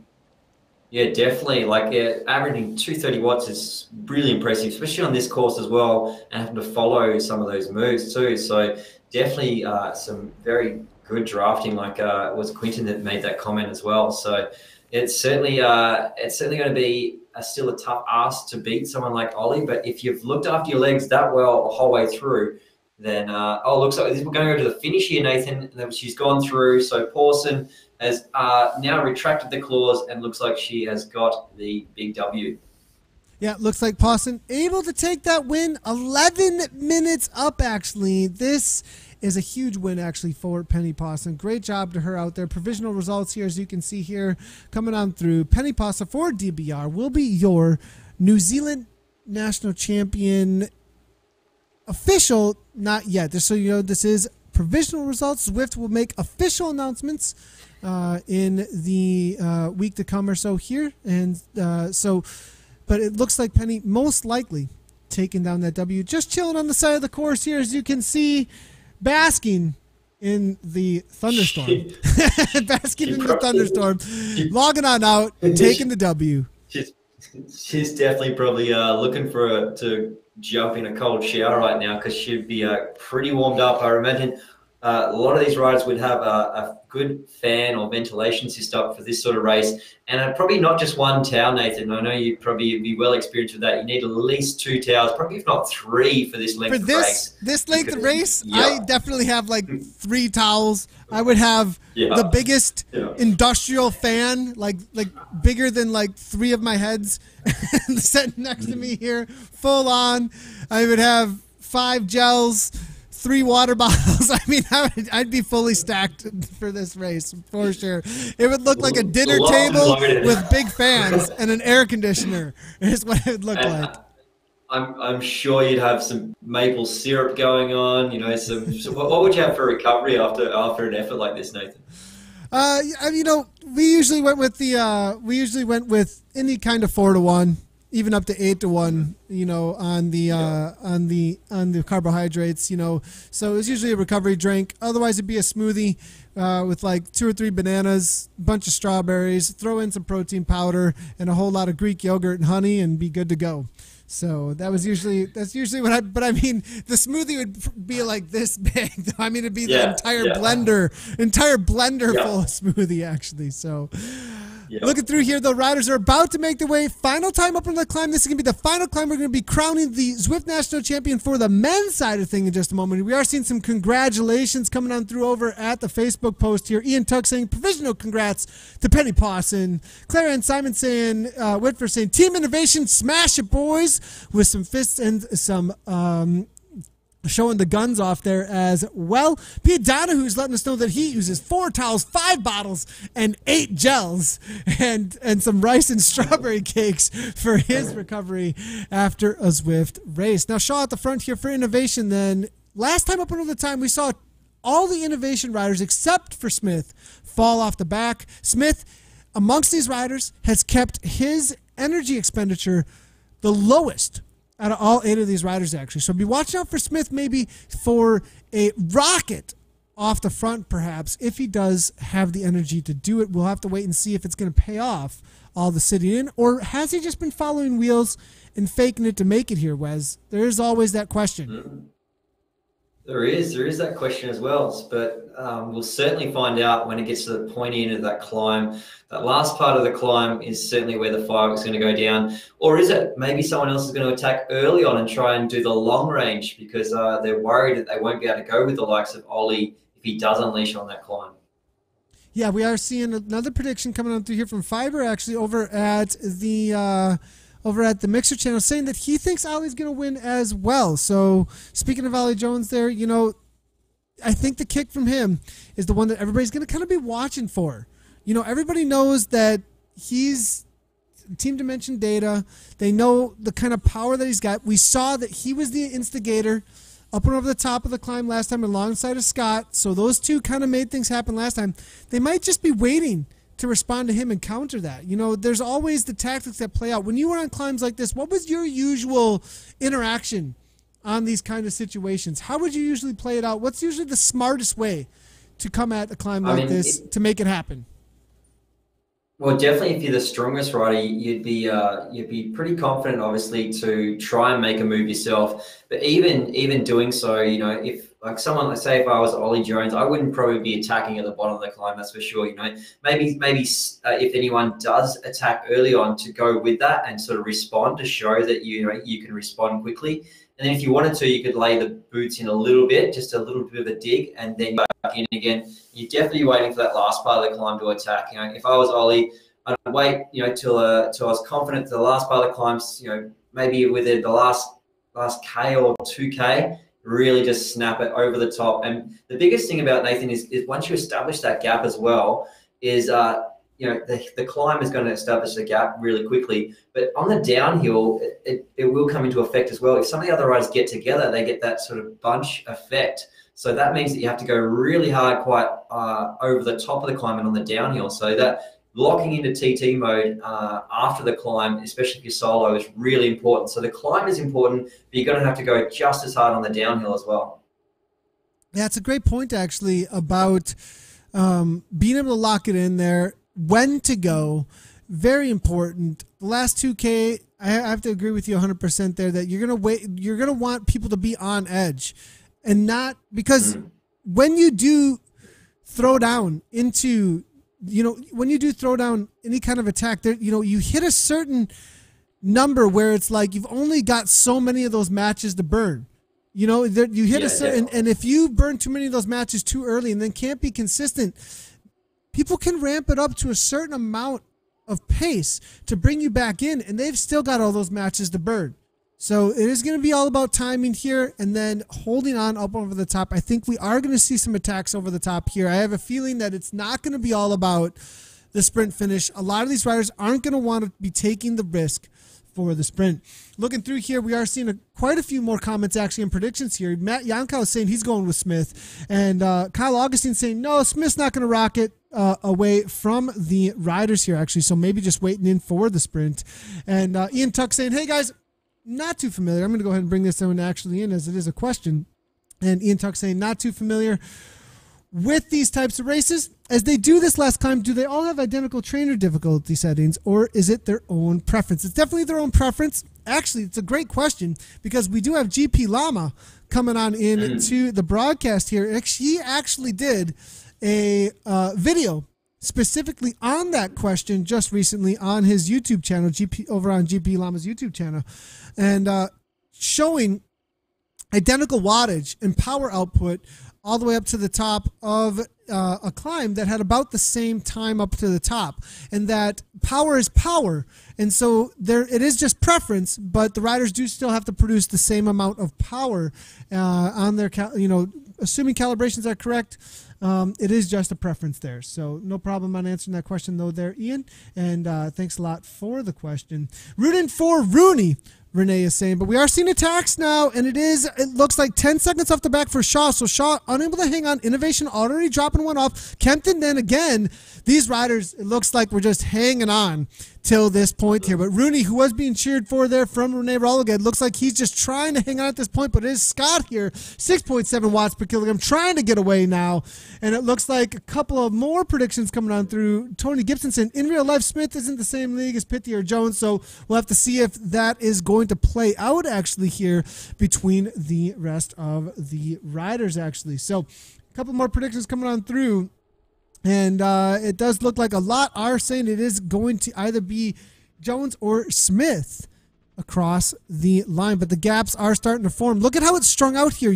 Things are difficult, Wes, when it strings out like this, when riders are just trying to hold on to that wheel directly in front of them. When it's strung out, that usually means the pace is pretty high.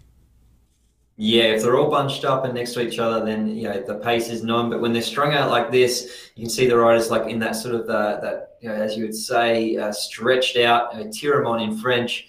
These riders now have the watts down, 400 watts here on the front by Scott. Also, as we were chatting, Nathan, as you were talking about some of the tactics into play there, I did notice that Scott just did that same sort of effect of his attack. He just didn't go into the orange, just sort of increased the wattage and slowly got a little bit of a gap.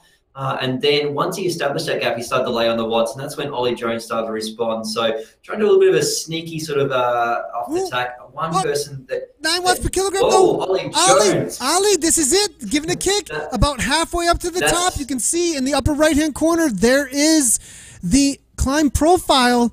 Half a climb to go here. That's about a 3.5 minute effort or so, 3 minute effort. That's a long ways to go. Trying to really take advantage maybe of the gap that's formed on Hinton. I think they don't want innovation involved. No, I don't think they want the teammates to be able to gather together there. So Ollie is laying the boots in here, and we saw those orange numbers certainly fly up there really quickly. So Ollie is not wanting anyone to gang up on him here. He wants to be even playing field for him coming into that final. Definitely. We are seeing Pithy now falling off there, 5.4 watts per kilogram. Smith now 4.9. As you can see, Ollie now 6.1 at the front now. Up and out of the saddle for the Avatar. 485 watts. Racing out of Italy tonight, man. It is 1:30 a.m. for Ollie, and he is looking for his national championship kit out on Zwift. But Aiden Scott, 4.9 watts per kilogram. Hayden on. C. Smith is in there as well, 3.7. And they start looking at each other 4 seconds back. Now, this time around, we're not going to see, I don't think we're going to see the closing of the gap the same way. They're going to be motivated to hold on to it.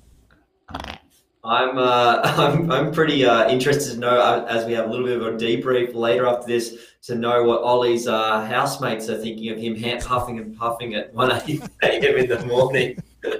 But looks like we have got a race to the line here, Nathan. The power is still being laid down. Scott here is also following the wheel of Ollie here. Looks like Ollie's pulling a gap again here now over that 500 watt mark, nearly at 190 heart rate. So all the way to the top here. Looks like these three riders are going to go over the top together, Nath. Looks like that Scott is going to hold on here, and these three riders are going to have to battle this out. And after we get over this climb, Nathan, again, it's going to be important, even though these other riders are dropped behind, it's going to be important that they push on the downhill. It's only 10 seconds back to Pithy. Rooney, who's got a consistent effort, I know that for sure. I've raced against him many times out on Zwift. I'd be watching out for him to hang on to a solid effort all the way to the line, so you're correct. It's going to have to be a fairly high pace all the way into the sprint. We might see a few riders able to get back on terms. Only 33 seconds back to Hinton. There is a little bit of a climbing yet to go here, so we'll have to see what it goes out to, though. But Scott here, 6.9 watts per kilometer on the front. Jones now just hanging on 190. 189 beats per minute. Smith there, 192, 5.9 watts per kilogram. One last kick. Can they get the gap that they want from each other here? 10% gradient. There it is. 10 watts per kilogram from Ollie Jones. 700 watts to try and get away. He opens up a gap. It's out to 5 meters. Now Smith trying to close it down. He knows this is the moment. Scott now, 6.5.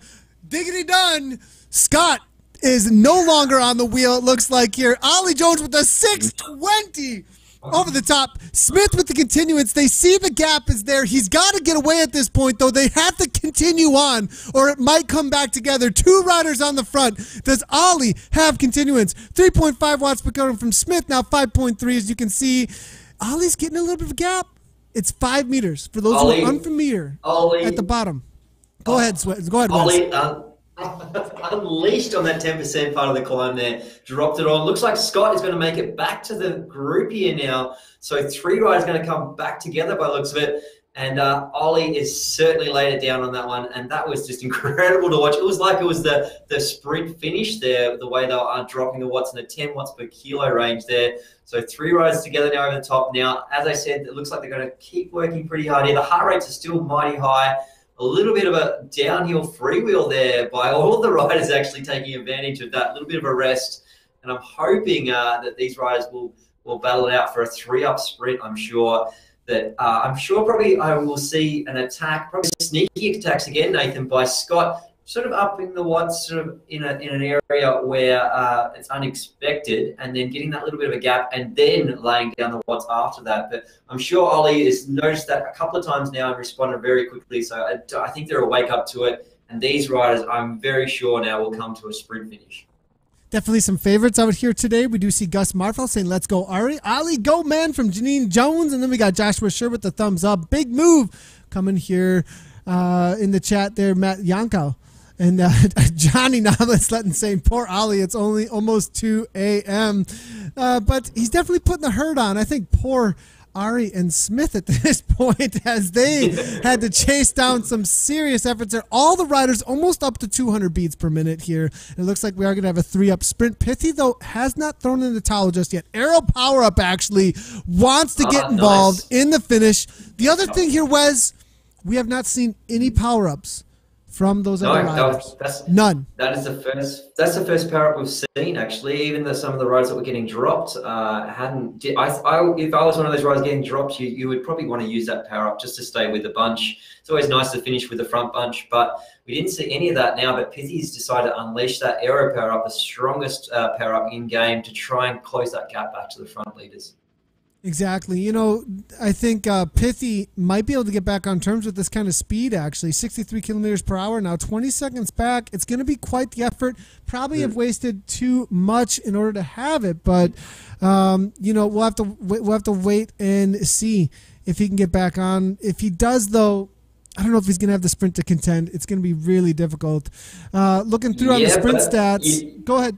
You would say that maybe if he does get back on, his only defense would be to attack. He'd have to attack, just go straight through. And then obviously the riders would know that he's just got back on. and he probably isn't going to stay away the line, but you just have to go for it. I mean, if I was in, that would be my method. Just go right through him. I'm just not even messing around. Pithy here, look at this. This is insane. Quick, very quick. Yeah. And Rooney as well. These guys have slowed down and started looking at each other, Wes. Yeah. And I said that, Nathan, that they'd have to push hard on the downhill here to establish that gap, because that's where these other riders, obviously probably just rode to the limit there, which looked like they rode the hardest tempo at their threshold they could. And these other riders have kept in mind that the downhill does come into a big effect if you push on the downhill really hard. And building that avatar, I've plugged you once on this before, Nathan, about building that speed up as you get over the top of the climb. So as you get over the top of the climb, get out and do that little sprint, and then wind your avatar up like you would at the top of a climb in the real world, on top of a climb. In the virtual world as well, if you wind up the avatar, get him up to speed, he'll nail it down the downhill. And he knows how to descend, don't they, Nathan? All the avatars seem to know how to descend like demons. This is true. They, there might be a little weight advantage too there. It's almost all back together. I didn't think we were going to see this. Pithy, he did it. He went right on through. He did it. What is going on? They gave him a 10-second gap.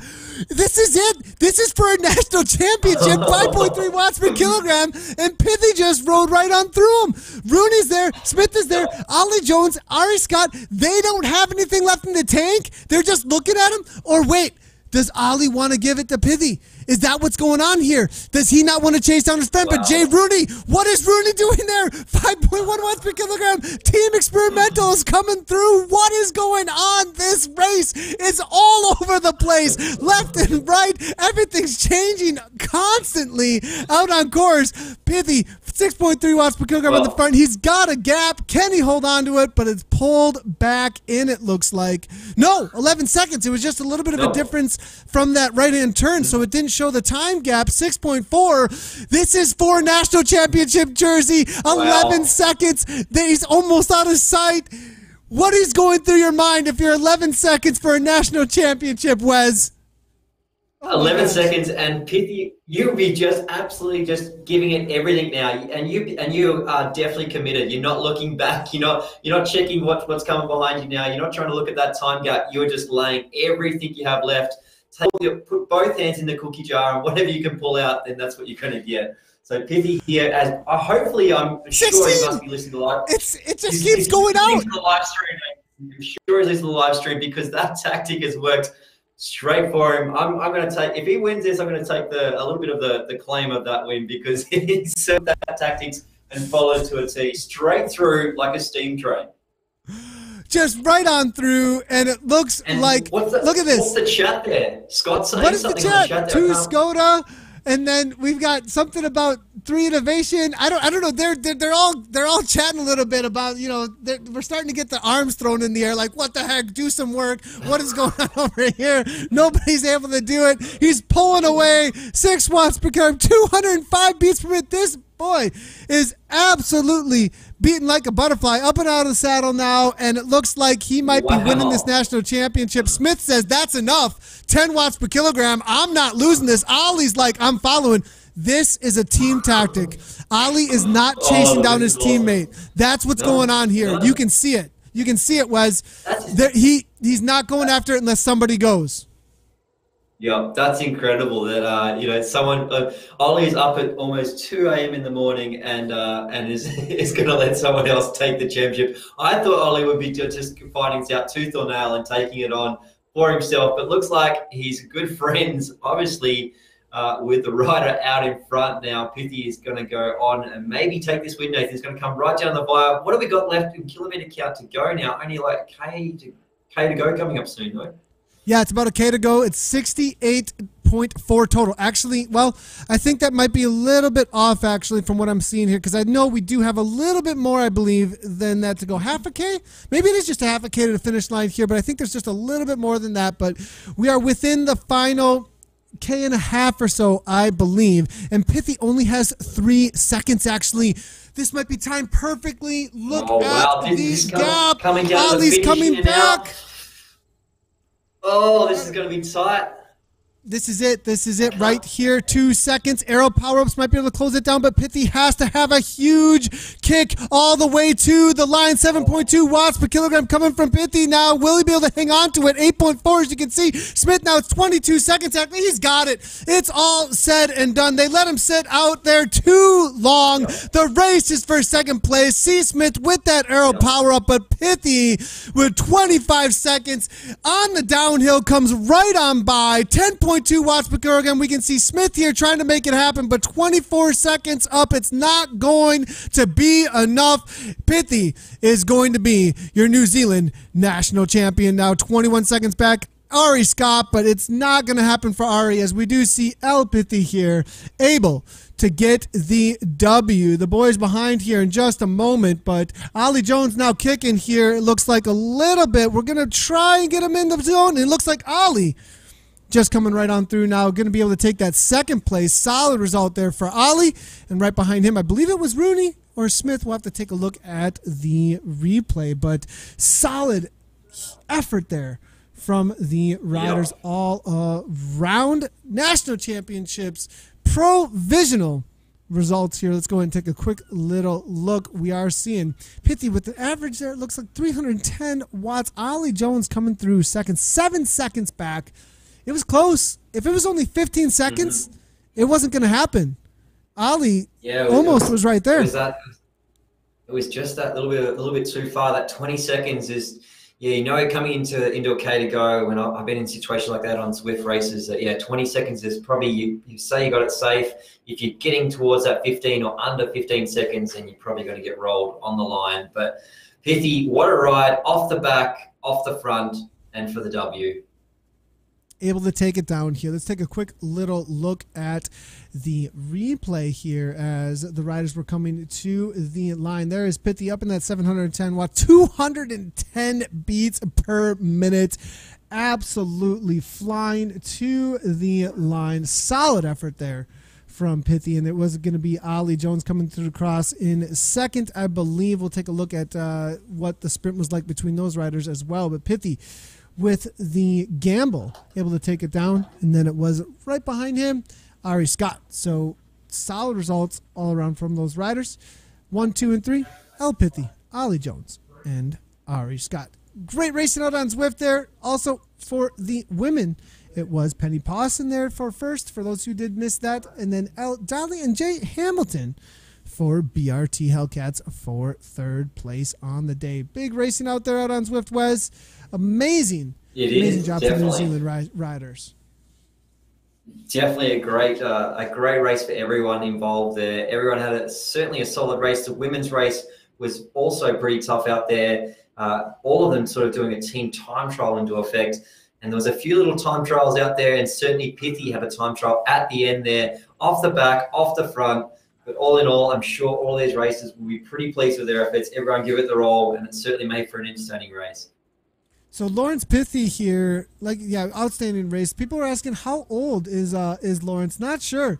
That's a great question, actually. We'll have to wait and see. 211 beats per minute, though. I mean, now these are provisional results, just so everybody knows. We will wait for the official results to come through. From Zwift, they will be announced, I believe, through all of the social medias. So amazing work, though. Great job to everybody. We got 18 minutes to the start of the Australian National Championships. Make sure not to miss those. We'll be back with those in about 8 to 10 minutes from now. So make sure to head on over. If you're watching on Facebook, head on over to the Facebook post for that. If you're watching on Mixer, Twitch, or YouTube, we will be restarting the stream and be back in about 10 minutes. Wes, you're going to be joining me for that along with a couple of guests, it sounds like?